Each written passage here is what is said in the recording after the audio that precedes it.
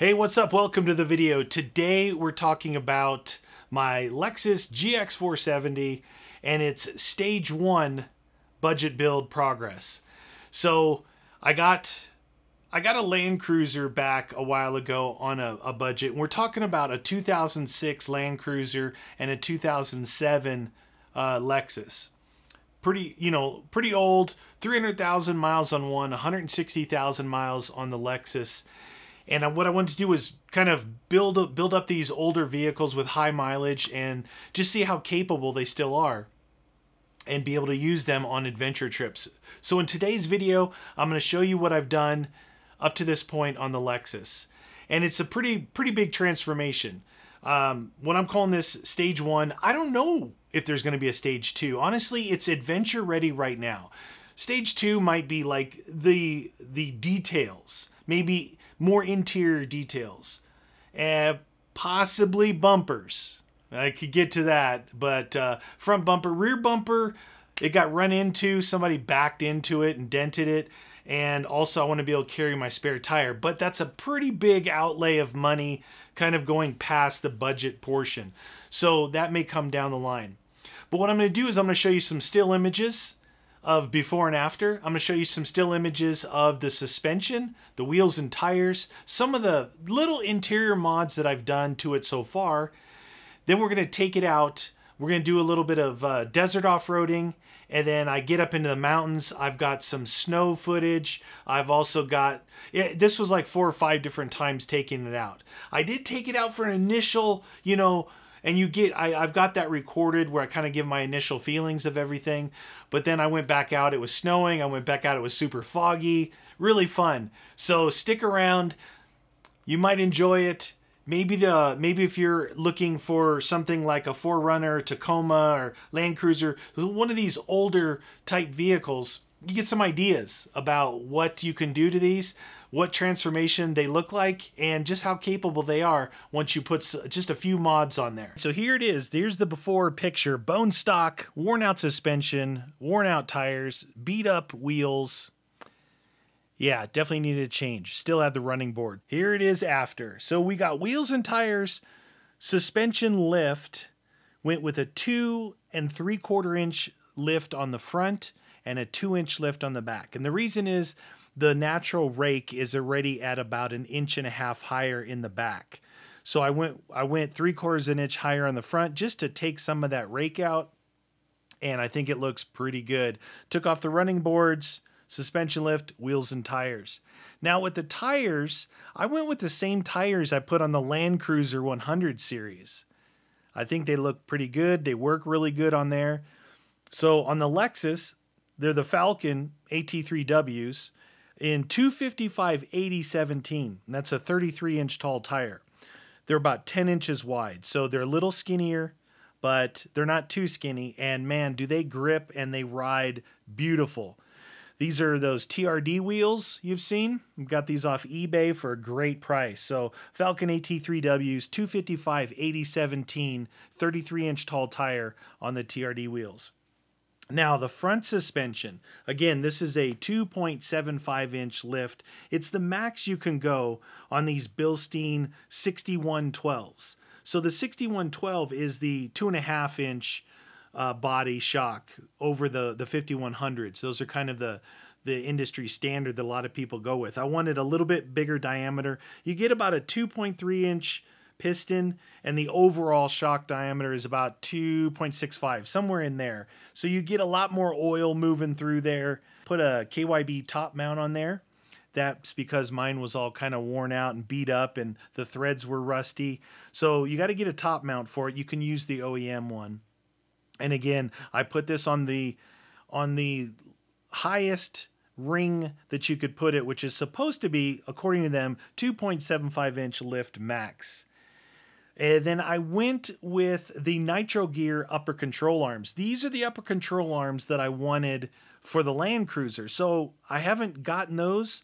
So I figured I'm going to get them. If they work good on here, then that's great. They're going to work good on the Land Cruiser. Finally, the last thing up front, I used a Trail Gear front diff drop spacer kit just to help realign those CV joints, and they're sitting pretty level, so it's looking pretty good. Really inexpensive little spacer kit for that. Moving on to the rear. So in the rear, I had to remove the factory airbags. It had airbags instead of coils. So remove those, remove the associated fuses with that, and I have no issues there. Replaced them with Icon 158-506, which are 2-inch lift springs. So the 2-inch in the back, 2.75 in front. They're still about, I don't know, an inch, 3/4 of an inch to an inch of rake on the car. It's not too bad.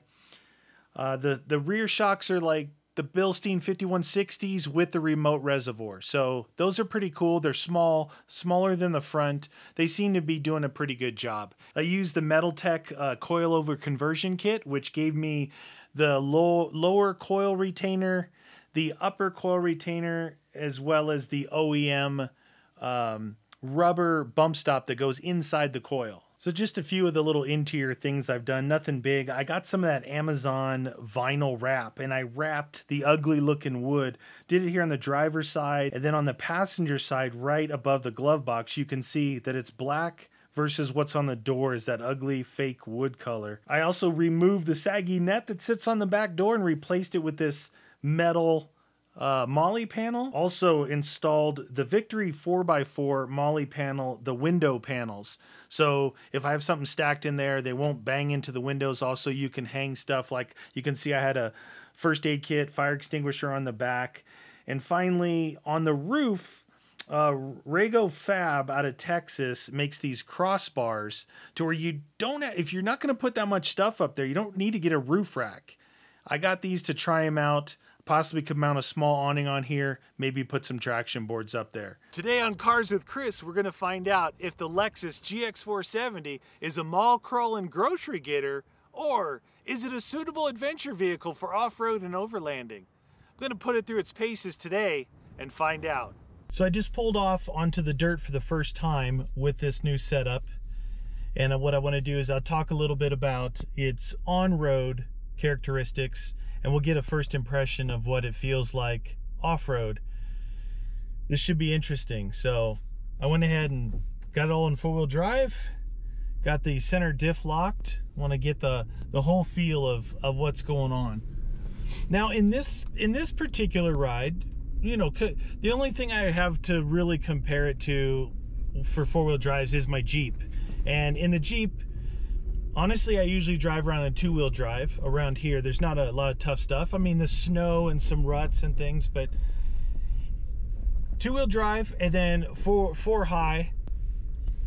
Rarely do I ever go into 4 low. But recently, after getting these vehicles, I've been using 4 low a lot more, especially on rough roads like this. It's just easier on the drivetrain. You know, it's not shifting, it's kind of always in the power band, everything works good.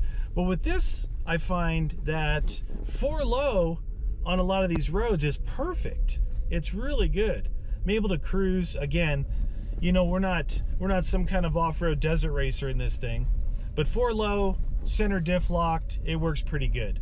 So let's get to how I feel so far about the on-road characteristics. So just so you know, this, I'm on a road. It's got ruts that run across, and got a little hill here with some ruts. Smooth as silk. Last weekend, I did a lot of heavy off-roading in the Jeep, in the snow, in the clay, over rocks. Really fun. But already, I could tell you, it's night and day difference. The comfort level sitting here, driving this, than the Jeep. You know, the Jeep, it has a kind of a mind of its own with its long travel suspension. So on road, it's night and day difference in this. You gotta remember, what I'm comparing it to is 15-year-old stock suspension that was completely worn out.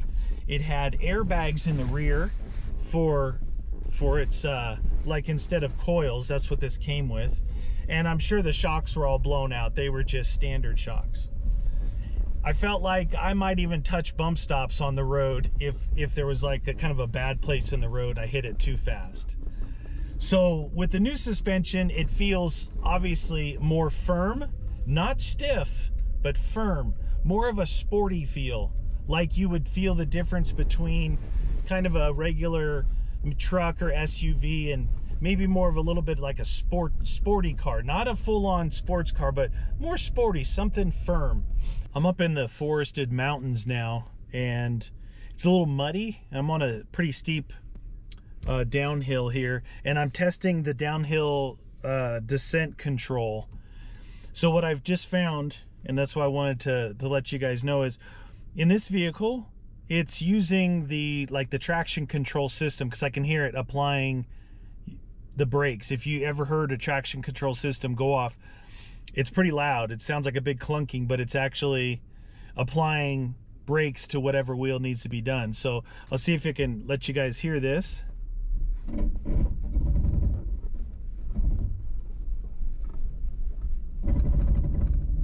you hear that?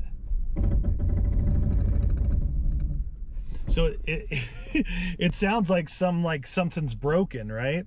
So I turn off hill descent control, put the automatic transmission into low gear. I'm in low in the transfer case. Now low gear, let off the brakes. I am cruising. It's not even registering any miles per hour. It's at 900 RPM, and I'm just slowly going down the hill. So if you wanted to go a little faster, go over into second gear. I'm letting it's like the diesel guys do, you know, it's engine braking, right? So now in second gear, I'm doing 5 miles an hour. I'm doing 5 miles an hour at just over 1,000 RPM, and I'm not touching the brakes. So the thing about going down long, steep grades, you don't want to ride the brakes. You don't want to have to ride the brakes the whole way. So downhill, the descent control system is utilizing your brakes, and it's utilizing your, I'm going to go back into drive because we hit the bottom of the hill. So I would much rather put the transfer case in low range, and depending on how steep the hill is, either low, which is first, or second gear low in the automatic transmission.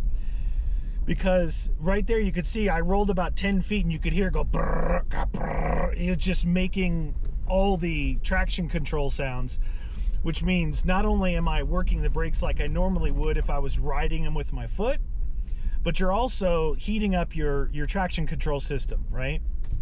So I would definitely recommend using the engine braking.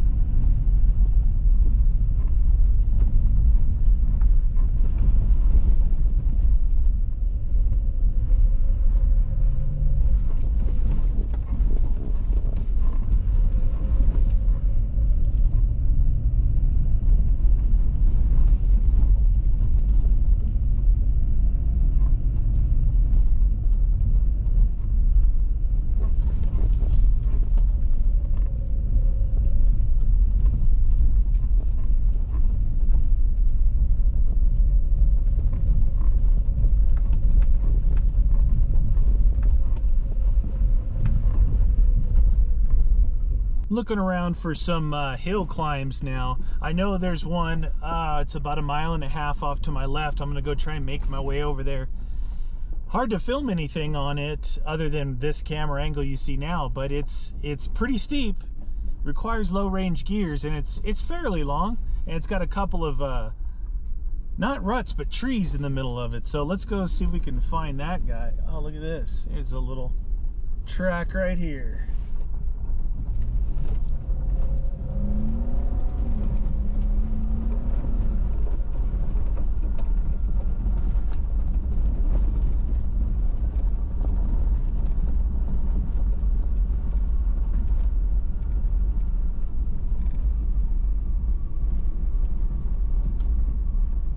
Go through a little tight area here and work our way down into a low point, a creek bed, and then we're going to come up a pretty good hill. It's a good test for a four-wheel drive system, and it might be actually a little soupy since there's still snow down in here and we got some rain last night. And this hill is always in the shadows, so we're going to find out here. We're working our way down this little goat path here, and that's the bottom of the creek where the snow is, and just around the corner we're gonna go straight back uphill. This is about the best camera I can get for you. Such a tight area, and ain't no way I'm walking down walking this hill, but we're in the creek bed now, going over the rocks, and if you can see, it just goes up to the left there. Pretty steep, and yes, it is a little bit soupy. So I'll keep quiet. Maybe you can hear what the car is going to do. I'm going to go ahead and leave it in drive, let the transmission do the work. But here we go.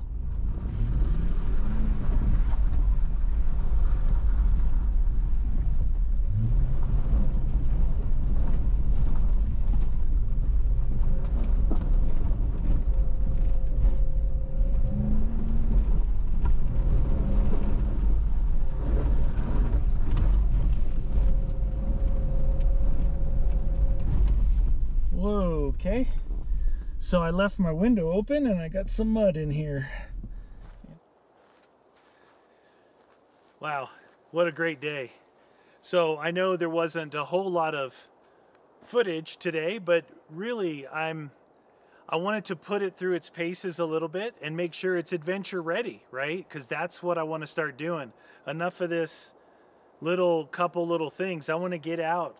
Right now I've made my way back up to where I cooked my steak the last video. I'm right in that same spot, and right down there is where I got the Jeep stuck a few videos ago. All the snow's gone from here, but on the other side there's still a little patchiness going on. So up here in the mountains, it's about 12 degrees cooler than it was down in the desert earlier. Down in the desert it got up to 70 degrees, but the wind was blowing pretty good, so a little bit hard to film. But trust me when I say that I did a fair amount today off-roading. I really been waiting to make this video. This has been a long time coming. I actually ordered this suspension early December, and as today it's like March 4th or 5th or something. I think it's March 5th today. So it took a little while for the parts to get here, and then to get everything done, and then I had to wait another week for the tires to get shipped in, because it's weird. I mean, normally those are in stock. They're just the Falcon All-Terrains. But everything came together. I'm real happy with the suspension. I like the way it feels.